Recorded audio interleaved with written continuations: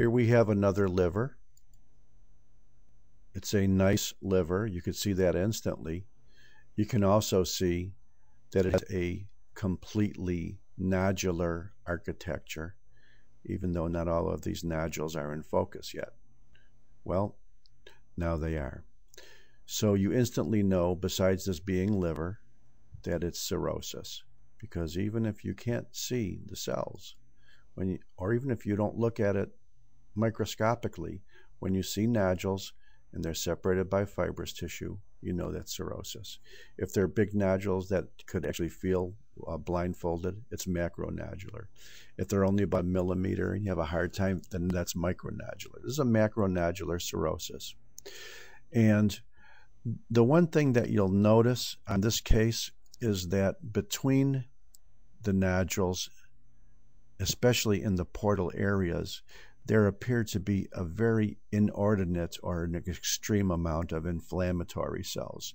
So if you had the impression that maybe this cirrhosis was preceded by hepatitis, or perhaps the hepatitis was so long-standing that it developed into cirrhosis, some people might call this a post-hepatitic cirrhosis, then you're right.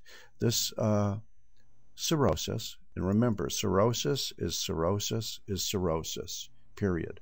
But if you would like to play a little detective because of all of the inflammation in these portal areas and theorize that this was on the basis of a chronic hepatitis, you would be correct.